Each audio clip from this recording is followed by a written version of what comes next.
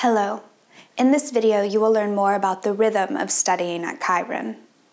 The Kiron study tracks do have study plans, which may be organized by semesters.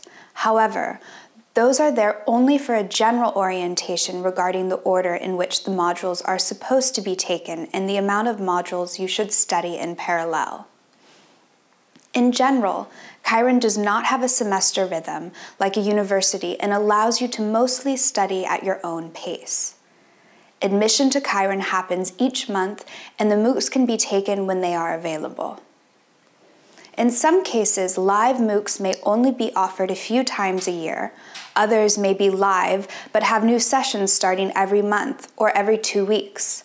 When you start studying, it is a good idea to get an overview about the MOOCs of your study track and have an eye on their starting dates.